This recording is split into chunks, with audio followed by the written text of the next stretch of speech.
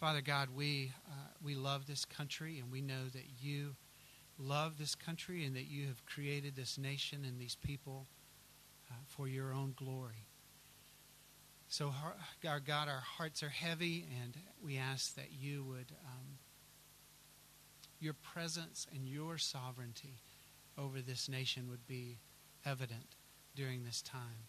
God, we pray for the Thai leaders, the Thailand Protestant Churches Coordinating Committee, and the different organizations here that work together on the national plan. I pray in the Evangelical Fellowship of Thailand, the Church of Christ in Thailand, the Thailand Baptist Convention. Pray for the leaders of these organizations that you would give them wisdom in how to lead your people through this time of mourning. God, we thank you that you are eternal God, that you are the King of Kings. And so, Father, we pray that you would bless this nation and that you would use us to bless this nation, Father, for your glory and for the good of your people. We pray this in Jesus' name. Amen.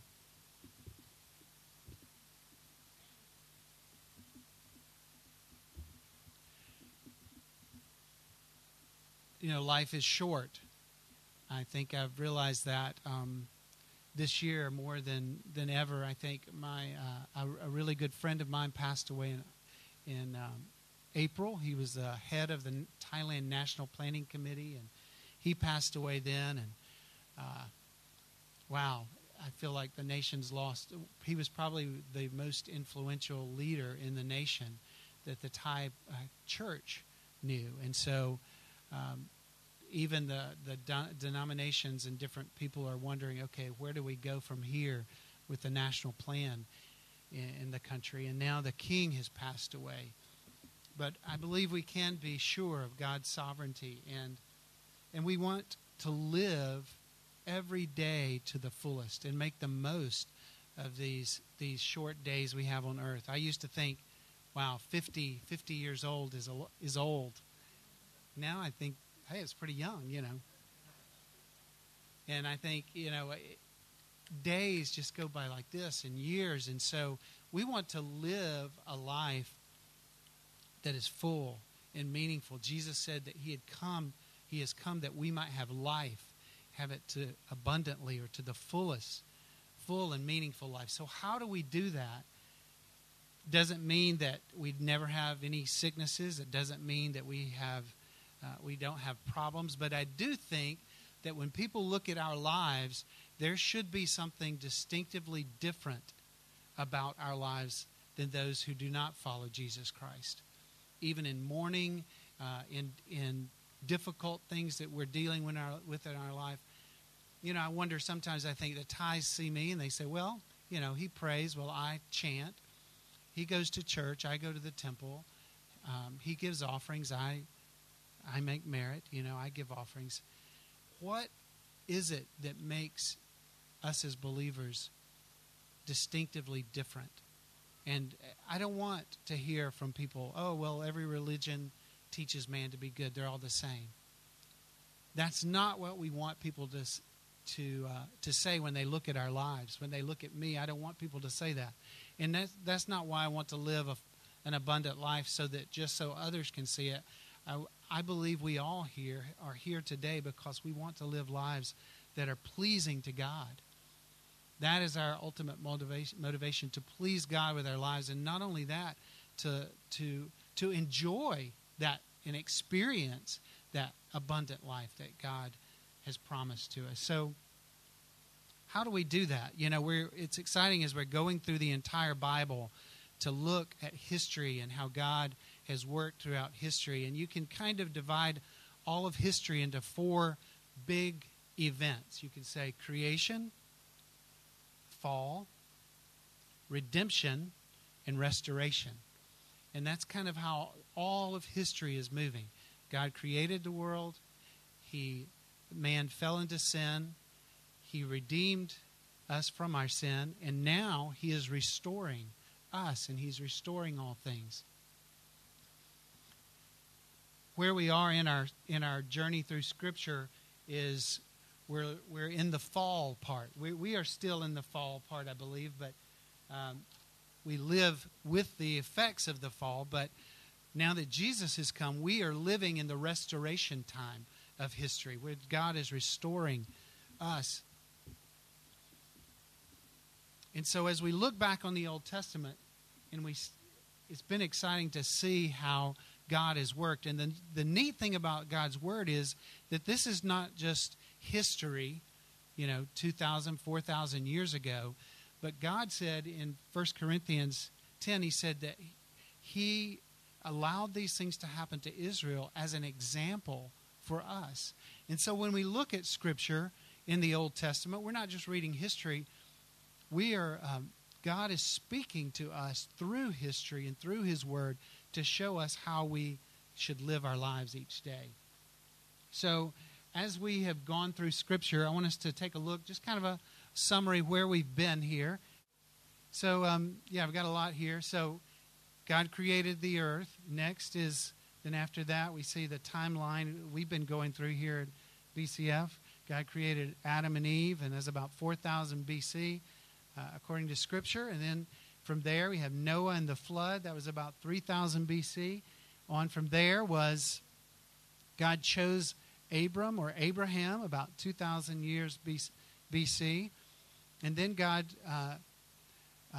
from Abraham, there was Isaac. And then Isaac had two sons, Jacob and Esau. And God chose Jacob and changed his name to Israel, the Israel that we know today. And then God led the people through Joseph into Egypt for slavery for about 400 years.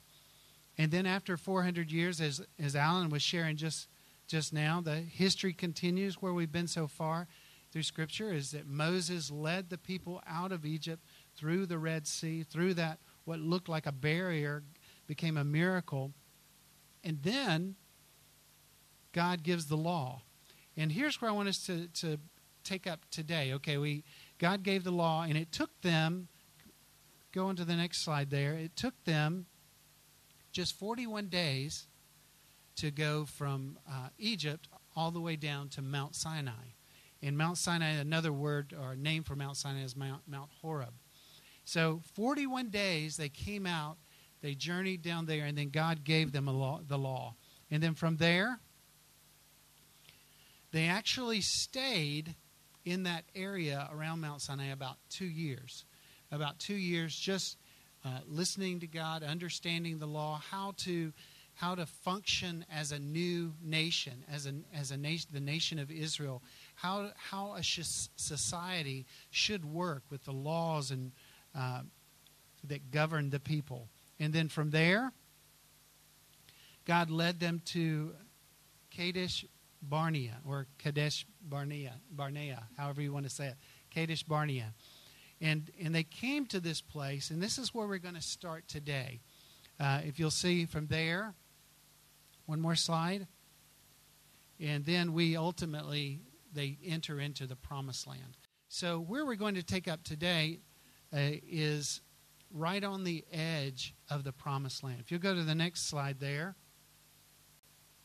Here's the map.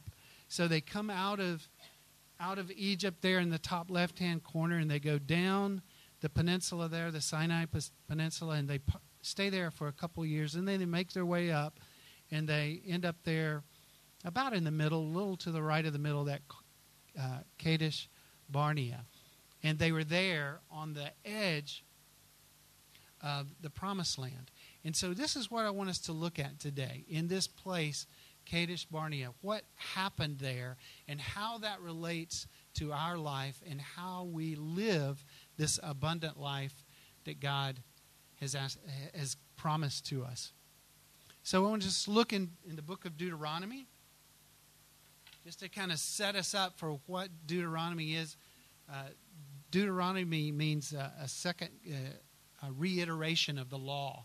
So this is when they had actually come back to the edge of Jordan, where they were about to enter into the promised land for the second time. And so if you read with me here, it says, "These are the words that Moses spoke to all Israel beyond the Jordan in the wilderness in Arabah, opposite Shuf, between Paran and Tophel, Laban, Harazoth, and Dizarah. Wow, all those big Dizabab. Something like that. Yeah.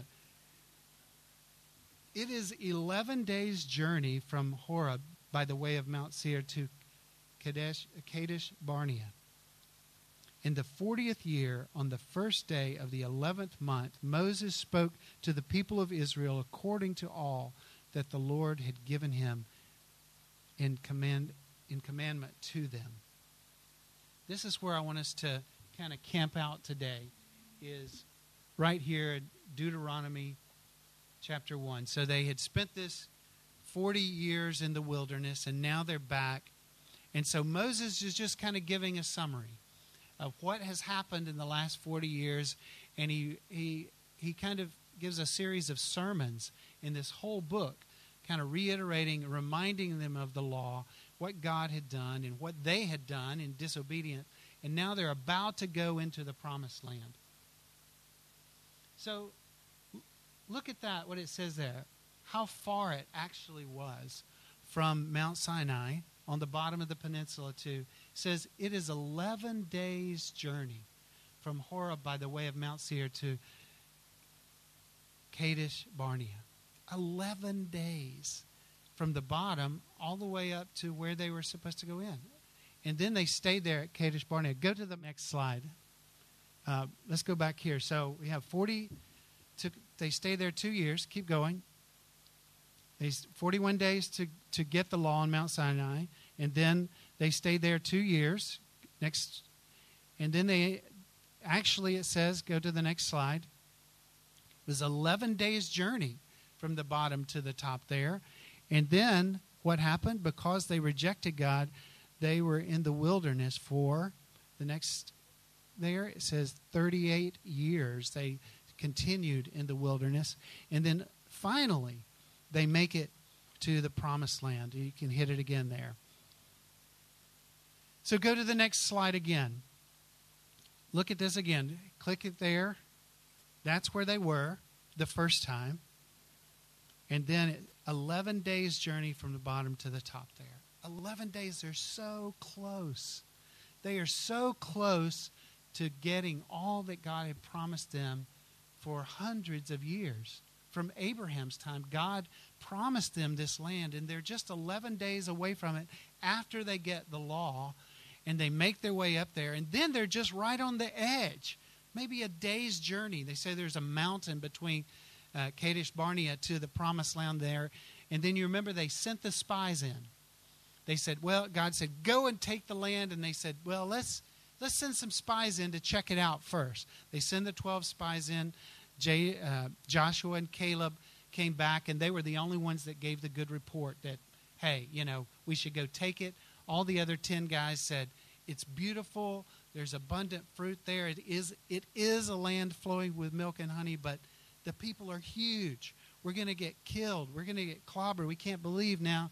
Again, God has led us to an unbelievable, difficult place that our lives are threatened. And you kind of see this theme going through Israel. They just continue to kind of complain. They continue to kind of doubt what God has said to them. And so you kind of think, what in the world happened to them? Why did they not just go in and take it? God had told them. He led them right through the Red Sea, just like He didn't even tell them He was going to do that. He just did it. Now He's told them, I'm going to give you this land. Go in and take it. This is the promised land. And then they didn't. So what makes them say no? What turns them away?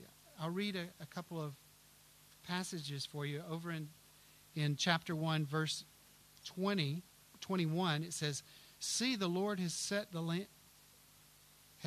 land before you. Go up, take possession as the Lord, the God of your fathers, has told you. Do not fear or be dismayed. So God tells them, go and take it. Now, Moses is just telling the people what has happened 38 years before that. So Moses is telling or reminding them here. But then, what did they do? And so they'd sent the spies in, but then Moses says to them again, he says, "Then I said to you, do not be in dread or afraid of them. The Lord your God, who goes before you, will himself fight for you, just as he did for you in Egypt before your eyes and in the wilderness, where you have seen how the Lord your God carried you, as a man carries his son, all the way that you went until you came to this place." God had carried them through the wilderness for a couple of years, prepared them, had given them their law, his law, and now they can't do it. They can't do it. They just are afraid. And so we're going to look at what are those obstacles that kept them from moving into the promised land. And we're going to look at it for us as well. What are the obstacles that keep us in walking in the fullness and receiving all that God has for us? Does that make sense? Okay, so we're going to look at what happened to them and say, how does this apply to us today? First of all, I want to ask, what is the promised land? You could interpret this because all these things are symbolic. They're real events that happen, but they're also lessons and principles for us. What is the promised land? You could say it is an actual place. And that's why we see on the news every day people fighting over this little piece of land called Israel, the Arabs and the Jewish people, and it's even divided up into quadrants. You have the Christian quarter and the Armenian quarter, the Muslim quarter, and you've got the Muslim, the temple of the rock, Dome of the Rock right there where the Temple Mount was. They're still fighting over this geographical piece of land. So that is one literal interpretation, which is true, because they are still fighting over this. Another way you could say, what is the promised land? What is the promised land? You could say it is heaven. And it's, we've heard the songs, well, he's crossed over, when we cross over Jordan and we enter into heaven. And I think symbolically that is true. I think when we enter into heaven, that is the ultimate promised land to be with God. But even this analogy doesn't really work out, because when the children of Israel went into Canaan, the promised land, they had to drive out, their enemies, slowly take over the land. And that's not going to happen in heaven. Everything's going to be perfect. And so it can be considered heaven, but generally that's a songbook theology. It doesn't say that in the Bible that the promised land is heaven somewhere out there. Another way of looking at what the promised land is it is salvation for us when we come to know the Lord. Some people would say, another scripture says that people were baptized when they crossed through the Red Sea. There was a baptism, it says in Scripture, that kind of took place, a symbolic of baptism. But it does say that these people did not enter in to the promised land. So if it was true salvation, which we cannot lose our salvation, we know that is not necessarily the meaning of it there, that the people that died did not believe God, and so they didn't enter in. So the baptism usually comes after, right? You get you become a Christian, not before. But that's a way of looking at it as well. And we know Moses is a believer, and even though he did not enter into the promised land, it's not necessarily our salvation. But there are pictures here, part of this promised land analogy we can look at in our own life today and say, yes, when we come to know God, He takes control of our heart, and there is a driving out of the sin in our life by His Spirit. He empowers us. We taste and see who God is, and He empowers us to drive out the sin in our life that keep us from experiencing all that God has for us. So, what is the promised land? Well, there's different ways you can look at it, as I was saying. We'll come right back to that one more in just a moment, but I want us to look at, go to the next slide. Sorry there. What I want us to look at is these are pictures of the wilderness, the Sinai Peninsula. One's a satellite picture, one is kind of on the ground. If you've ever flown over the Middle East, which I'd never done that until earlier this year, I flew over Abu Dhabi, and you look down, it's just like sand everywhere. You're like, this is barren, desert, dry. There's not a lot of growth there. This is what the wilderness looks like. And then go ahead to the next slide there. This is what the promised land looks like. This is the Sea of Galilee, and you can see the green, you see the flowers, and you see God called it a land flowing with milk and honey, which means there's vegetation there, and there's as the bees make the honey from the plants that are growing, it's not a barren land, and you see cattle and sheep and flocks are able to be reared there. So it was a prosperous place for the children of Israel as they moved into that. And so what I want to ask you is, where do you feel like you are today? Do you feel like your life feels like you're in a barren place? Or do you feel like you're experiencing the promised land that God has promised us? Jesus said, come that you may have life and have it more abundantly. If you look at these pictures and you say, which of these pictures really reflect how I feel right now about my life as a Christian? You know, I don't like in Thai, you've seen that little devotional book called The Daily Bread? The Daily Bread, it's which is a good, word to call the daily bread. But in Thai, they translated the daily manna.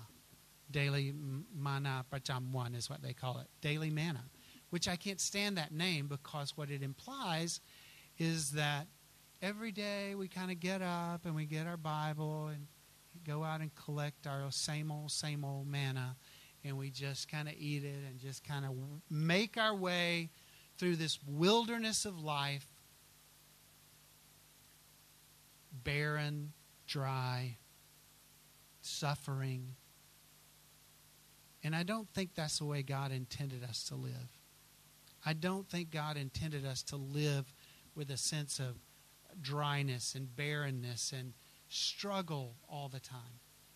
I think He wants us to experience this, the fullness of His life, which we could say is the promised land. But we often don't do that, because we're like the children of Israel, and we come to a decision in our life, and we hit certain things, and we say, well, I'm not sure I want to do that. I know God is speaking to me now, but I'm not really sure that that's what I want right now. I'm kind of afraid of this. So what are those obstacles in our life that keep us from stepping into the promised land? Go to the next slide. As I said, there's a mountain area right between Kadesh Barnea and the promised land. And so I want us to ask, what are those mountains in your life as God asks you to step into something that you're not comfortable with? Maybe if you're not a believer, initially it is that trusting in Christ to save us from our sin. And that's, for many people, a very fearful thing. What's my family going to think?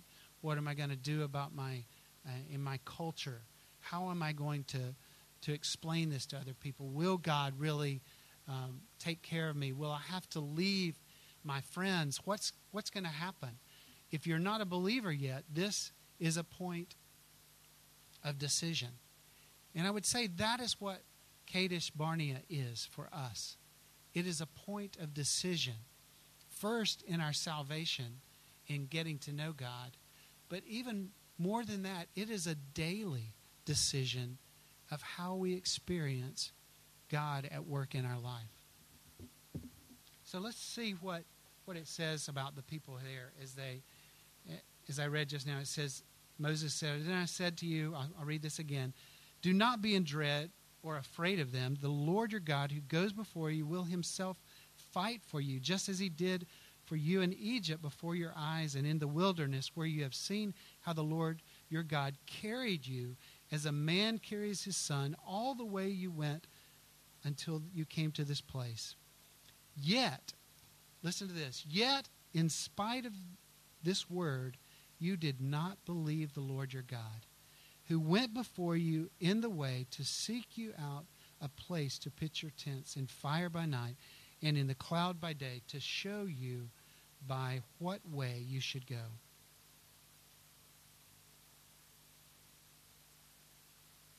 Later in the chapter there, it says that they rebelled against God. So what are those obstacles that keep us? Go ahead with the slide there. Fear. Many times it really is fear. Now, were the children of Israel really afraid when they went in and surveyed? Yes. Fear is a very real thing for us. We encounter it almost every day. God asks us to do something, or just something happens in our life. I'm sure the nation of Thailand is very fearful. What's going to happen in our country now? What's going to happen now that the king is no more here? What are we going to do? Who's going to take over power, and what will it look like? What will our nation look like? I think for us as believers, we do the same thing. When God asks us to do something, to step out in a point of decision, a lot of times we're genuinely afraid. So what would that be like? It may not be something very big. It may just be, I want you to go say you're sorry to this person you've hurt. And how do you feel? How do we feel when we know we've done something wrong? We know we need to go apologize to someone. We kind of feel, well, I'm kind of afraid to do that, or I don't feel comfortable doing that. Or maybe God says, I want you to go share with this person about Jesus.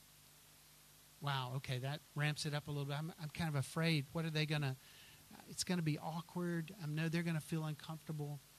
So fear is something that's real in our life. Go to the next one. What's another? Just unbelief.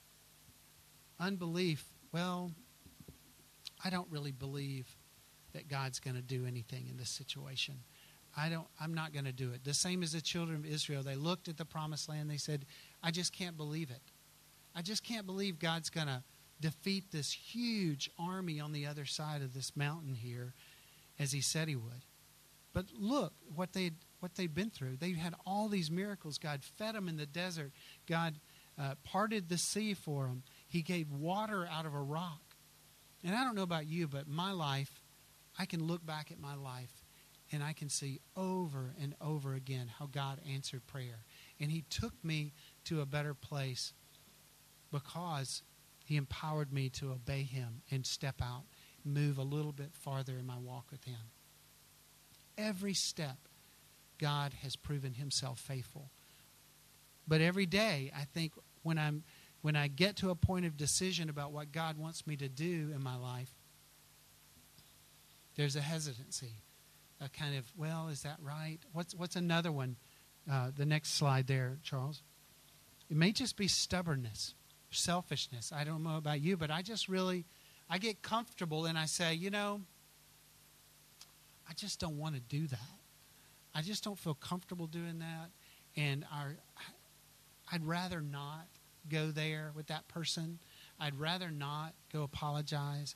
I'd rather not give money to this situation. Sometimes just my own stubbornness or my own selfishness.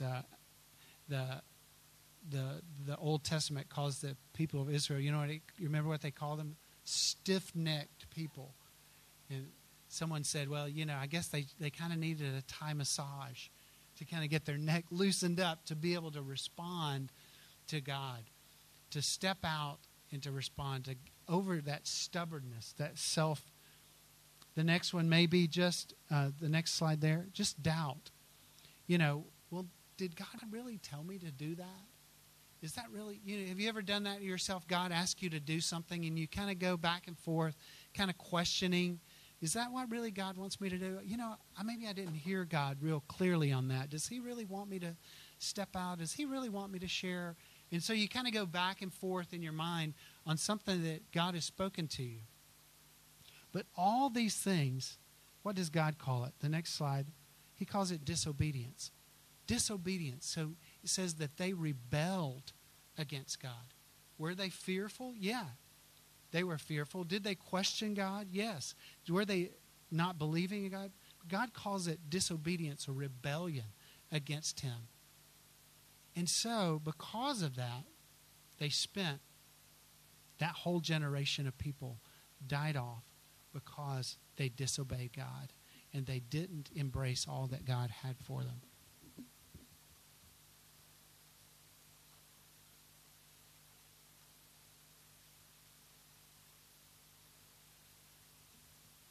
So I want to ask you again, when you looked at those pictures of the promised land and the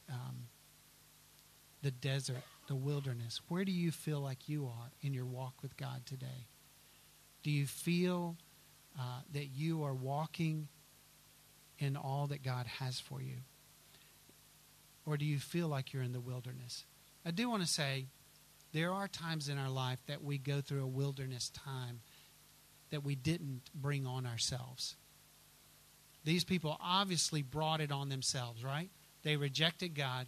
But I do believe there are times in our life that we are in a desert time, that God leads us through something difficult, that we feel like we can't hear God, we can't feel God, we don't see him at work. And so there are times that God does test us, that there are wilderness times. But I don't think that should be the trend of our entire life. Some people may be struggling with depression or different things like that. I don't think every time we're in the wilderness, a wilderness experience, that we are in sin. But I know for me personally, most of the time it's because I have said no to God on something. That I have said, I just don't want to do that. Or I'm not ready to do that. Or I don't have time to do that. Or just don't want to. So I don't know where you are in your life today, but I want to suggest that the promised land itself is Jesus walking in the fullness of who Jesus is and his Spirit and how he's empowered us. He himself is the promised land. And as we walk with him in the promised land, do we experience the fullness that he has for us. I think about the Old Testament. You see this over and over again. People who made the wrong decisions, people made the right decisions. I think about the book of Esther. And you remember Haman had kind of put out this law that the people there could kill all the Jewish people. And Esther, here she is a queen. I don't remember if they knew she was a Jew, but she was probably not going to be killed with the rest of them. But they came to her and said, you have to appeal to the king. This is not a good law. Your people are going to die. And she asked everyone to fast, and then she put her own life at risk in going before the king without getting permission. She could be killed. But she said, if I perish, I perish. And she stepped out, and what it did, it released blessing to her whole nation. She saved a whole people there because she was willing to step out and trust that God would make a way for her people. I just give an example, just a modern day example. My wife, she's not in here. I'll just use her. I think, those of us who've come as missionaries, I think it's a big step. I think my wife, when she came over initially in '96, she was going through the book of Esther, and she felt all of her roommates were like, oh, I can't wait to get home. And she was like, I don't know why. I just feel like I like it here. I feel like God's calling me here. And she went back to the States, and she was actually dating another guy. So she didn't come for me, but we were in the same group, and I liked her a little bit, but I thought there's no way. I'm 12 years older than her, and she's not coming back here probably, like most people don't. And she went back, and she started praying, and she and her boyfriend stopped dating, and that call in her heart just continued to rise up. And she said that we needed a person to come over as a teacher to the missionary kids. She was going to move to the northeast of Thailand, to Khon Kaen, and set up a little one-room schoolhouse for 3 or 4 missionary kids. And she said, God wants me to do that. I want to do that. So, if you're a missionary, you have to raise support. Here she was, 23-year-old, who raised support, left her mom and dad, came to the other side of the world to teach missionary kids. And what happened? Those families were blessed. I was blessed immensely because she stepped out in faith and said, okay, I'm going to the other side of the world to just help these she wasn't even coming necessarily for the tithes. She was coming to help alongside the other people. So I don't know where you are today. What is it in your life that you feel like God has put before you and said, I want you to do this? Maybe it's a dream that a kind of ministry that he wants you to do. Maybe it's write a book. Maybe it's go share with your next door neighbor. Maybe it's something at work that you really feel like God's put on your heart and you think, I just don't want to do that, but I know I need to do it. What I feel that this lesson is for us is if you want to taste and see that the Lord is good, if you want to taste of the milk and the honey of the promised land, tasting that of who Jesus is stepping out in obedience to what God wants you to do today. That's what it is. Ultimately, as we experience the promised land here on earth, just a taste of it, every time you step out, every time you say yes to Jesus, you are experiencing his life. I think about when Jesus was there and all the other disciples went to get lunch, and he's there at the well, and he shares the gospel with that woman at the well, and they come back and they say, Jesus, you want some lunch? And he's like, I've already eaten. And they're like, where did Jesus get lunch at? Where did he get his food? We just went to buy some food, and he's full. He said, my food is to do the will of God, of my Father. How does it make you feel when you obey and you do what God asks you to do, even if it doesn't turn out the way you think it should turn out?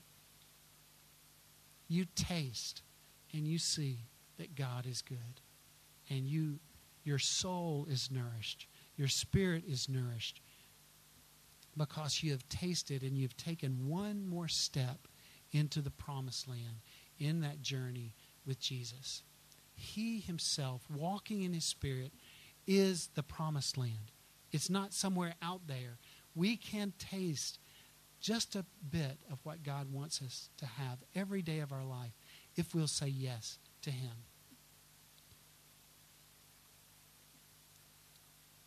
And we see it, in the life of Esther. You see it in the life of life of Paul, how he stepped out. But ultimately, we see our ultimate example in Jesus Christ.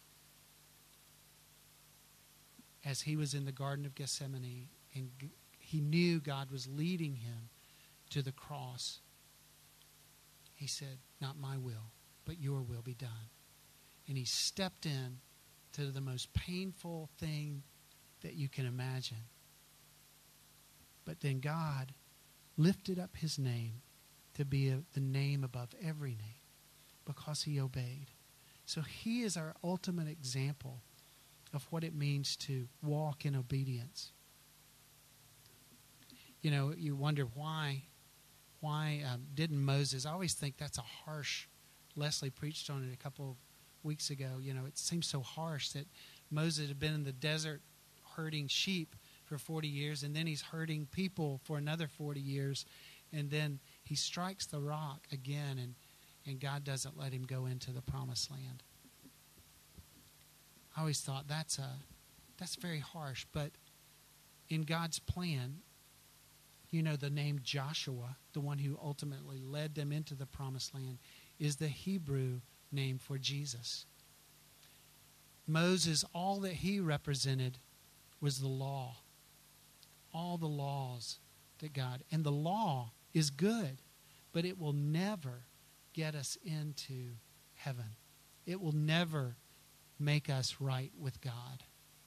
Only Jesus, the Lord, saves, is the name of the meaning of Jesus and Joshua. Jesus himself is the fulfillment of that promised land in our life. So go to the next slide there. I don't know where you are in your life with God or what God wants you to do, but I just want to encourage you to put your trust in God. Whether if you've never done that before, if you say, I really have never tasted, I want you to open your heart to God, and you can talk to me or anyone, Alan here after church, if you'd like to pray and accept Jesus Christ for the first time in your life. But if you're just a believer and you feel like every day is kind of like going out and reading my Bible, collecting the daily manna, and I'm just wandering, I'm just kind of enduring here on earth until I go to the ultimate promised land, I want to challenge that today and say, ask God, what is it in your life that maybe you've held back from God, that you haven't said, okay, God, I will step out in obedience in spite of my fear, in spite of even my doubt, in spite of my own stubbornness and selfishness and unbelief. God, I want to step out and I want to experience the life that you have for us. This verse says, let's read this again.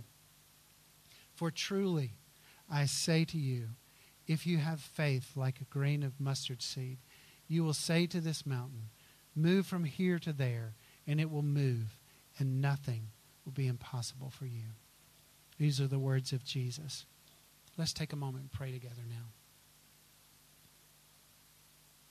Father God, I just thank you for this incredible story of what you have done with the children of Israel, God. And we see one generation's lack of belief. And then we see the new generation who stepped out in faith with Joshua,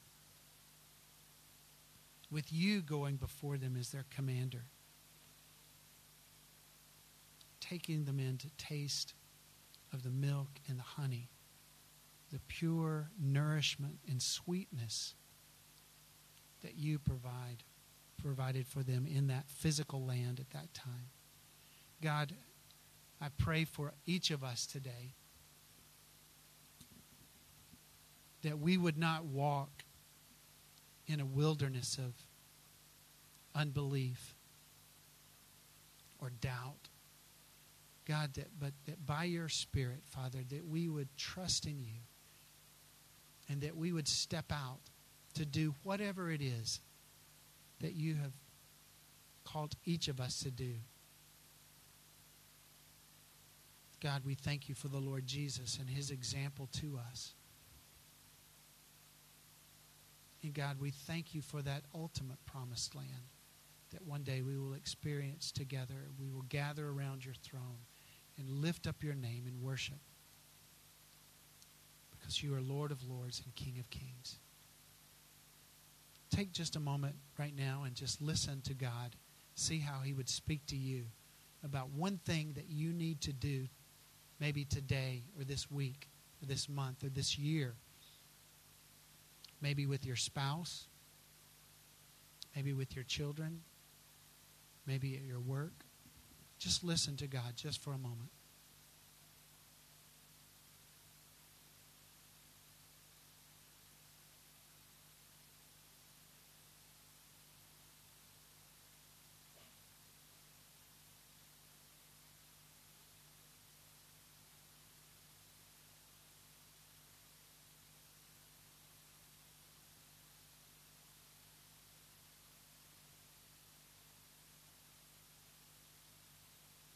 God, we want to hear your voice. And God, we are so distracted of a people. God, we pray now that you would empower us by your Spirit to hear your voice and to obey. And that we would taste and see that you are good. And all that you have promised us is in your Son, Jesus Christ. You have given us everything we need for life and godliness through your great and precious promises. So we commit ourselves to you today again, God, and ask as we go out that we would be a light in this community, in this city, where the people are mourning now, Father. I pray that you would use us to comfort them, to speak words of grace and truth to them, Father, to let them know who you are. God, we thank you again for today. I pray that we would walk in the fullness of all that you have for us. In Jesus' name, amen.